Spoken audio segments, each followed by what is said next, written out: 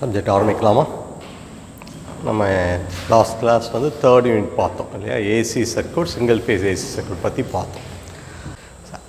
அடுத்தது நம்ம பார்க்க போகிறது இப்போ யூனிட் 4th யூனிட் பார்க்க போகிறோம். ஸோ இருக்கிறதுலே இந்த சர்க்யூட் இதில் பார்த்தீங்கன்னா ரொம்ப சின்ன யூனிட் இது தான்.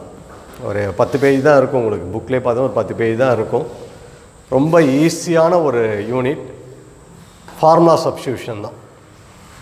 இதில் சில ஃபார்முலாஸ் மட்டும்தான் இருக்கும். அந்த ஃபார்முலாஸை தெரிஞ்சுக்கிட்டால் கேட்டிருக்க ப்ராப்ளத்தில் என்ன ஃபார்முலாஸ் அப்ளை பண்ணுறது, ஸோ அந்த ஃபார்முலாஸ் அப்ளை பண்ணி ரிசல்ட்டை கொண்டு வரலாம். பட் அந்த ஃபார்முலாஸ் அப்ளை பண்ணும்போது நீங்கள் கால்குலேட்டில் எப்படி யூஸ் பண்ணுறீங்க, ஃபார்முலாஸ் ரைட்டாக இருக்கும், பட் கால்குலேட்டில் எப்படி யூஸ் பண்ணுறீங்க அதை பேஸ் பண்ணி தான் உங்களுக்கு ரிசல்ட்ஸ். அதனால் இந்த யூனிட்டை பொறுத்தவரையிலும் எக்ஸாம் பாயிண்ட் ஆஃப் வியூவில் ஈஸியாக ஸ்கோர் பண்ண முடியும். ஸோ 10 மார்க் கொஷினில் ரொம்ப சிம்பிளாக வித்தின் 5 மினிட்ஸில் அந்த ப்ராப்ளத்தை சால்வ் பண்ண முடியும். 10 out of 10 வாங்க முடியும்.